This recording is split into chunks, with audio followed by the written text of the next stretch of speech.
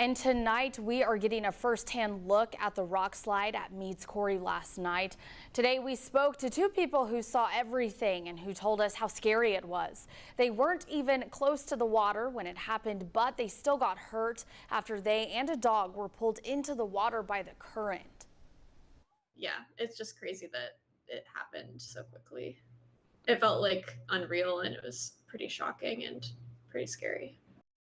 They recommend having a first aid kit with you whenever you go to places like this, should anything ever happen, and also a life jacket or flotation device to keep you and your animals safe.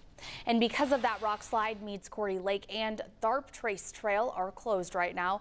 Ijams Nature Center says this is so geologists can review the area. All other trails will be open, however.